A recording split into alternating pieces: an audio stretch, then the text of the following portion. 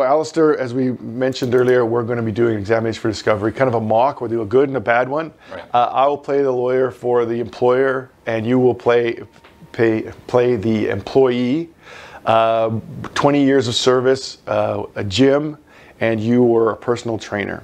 And I'm going to be argumentative in this one. In the first one, yes, you're going to be argumentative. Right. And let's kind of just move forward with that. So the first question I'm going to ask you, so generally, I guess just so people feel comfortable, the first question is going to be, state your name, are you part of this lawsuit? And so you would say, yes, you are. Then we will go on to, you understand you're under oath and you promise to tell the truth. And again, you'd say, so these are just kind of standard things. Right. The idea is that you get that so that if I need to read this transcript into court, I can show, hey, you know, I explained to him what it was, and he said he understood and agreed. There's a couple other questions. Then you do some background questions, just kind of generally what's your experience, what's your education, what's your work experience. Okay, so those are particularly in wrongful dismissal cases. And wrongful dismissal case, just so it's clear to everybody, that's where the employee, which would be you playing you, alleges that they were improperly fired without severance or payment, or with not enough severance. Those are very common things, okay? So one of the biggest issues in those are the employment contract.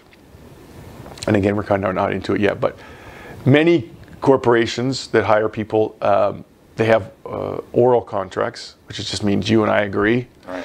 And some of them have, and more nowadays, and in fact all of them should have written contracts, okay? Right.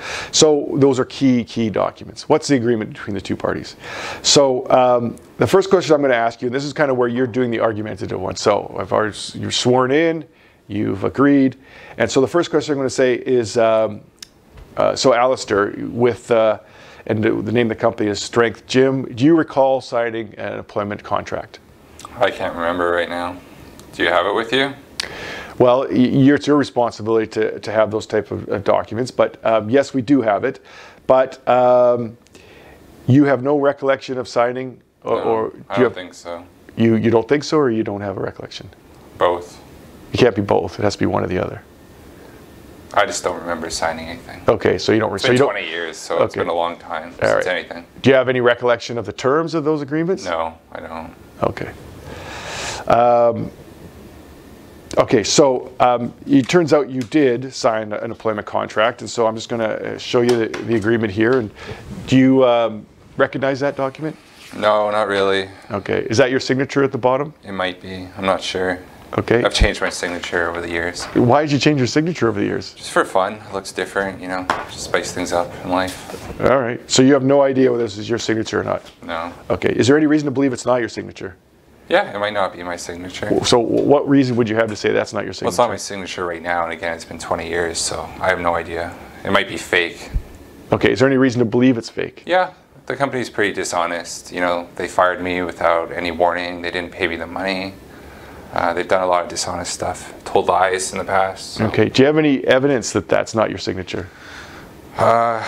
Yeah, I could probably send something that shows that it's not my signature right now. I don't know what my signature was 20 years ago. Do you have any evidence that that's not your signature? I don't have it with me right now. Okay. So what evidence do you have that it's not your signature? I'd have to look and see if I have anything. I mean, it's been 20 years, so. So the answer is no, you don't have any evidence that's not your signature? Not right now, but maybe there's something that exists. And where would you find that something?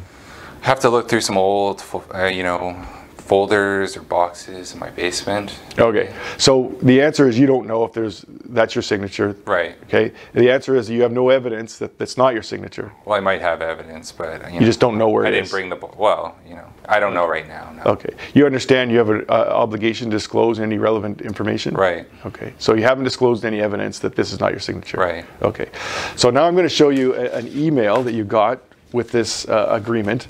Do you recognize that document?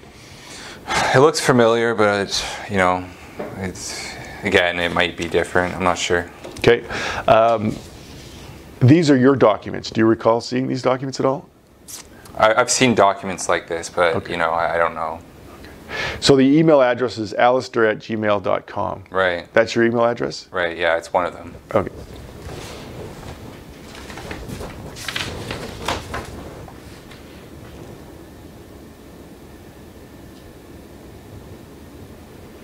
So you can see from this employment contract that you only get 3 weeks severance. You see that?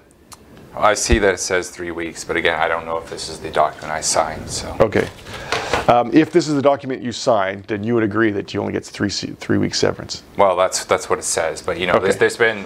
we've redone the agreement verbally over the years as well. You know, we've changed things, and you know, my pay's changed, my hours have changed. I seem to remember them telling me, you know, it was going to be 10 weeks. So I think Who told you that? Bob, Who's Bob? the CEO. Yeah? Yeah. All right. And when did Bob tell you that? I think he told me that probably 2 months before I got fired. Okay. And how did he tell you that? Where were you? We were just in the coffee room, Okay. drinking a protein shake, and you know, he told me that we were changing it to 10 weeks. Okay. And who was there? Anybody? No, there was no one else there. It was just us. Okay. And did he tell you why he was changing it?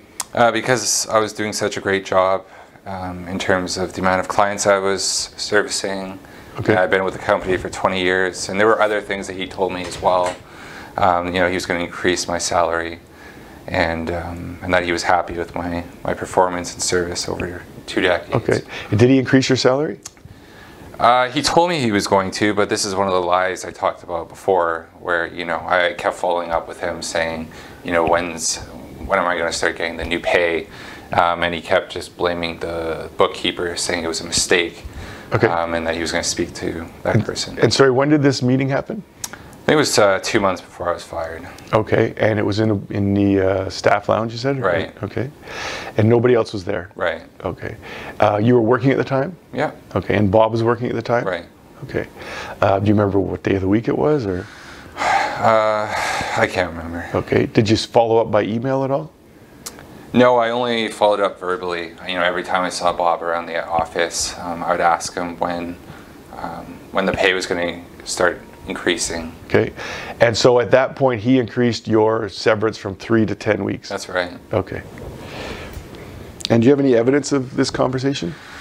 Well, no, again, I don't think he ever actually talked to the bookkeeper or actually did anything that he said he would do. So it just the verbal agreement's the only evidence.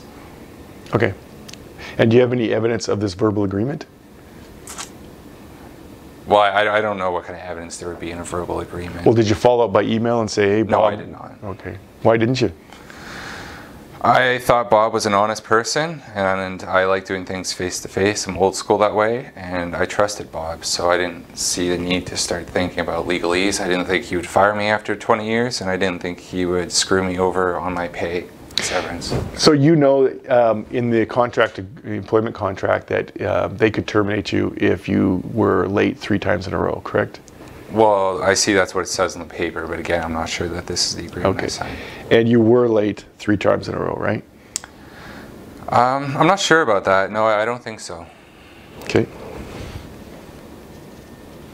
And so when you were written up for being late 3 times in a row, what was your response? Well, each situation was different, but every time I wouldn't agree that I was late because I was doing something that was for the benefit of the company. You know, part of my job is working social media or creating videos or responding to clients. I work from home sometimes. Sometimes I have to go and pick up supplies and supplements from stores. So no part of my job ever requires me to specifically be there at 8 a.m. every day.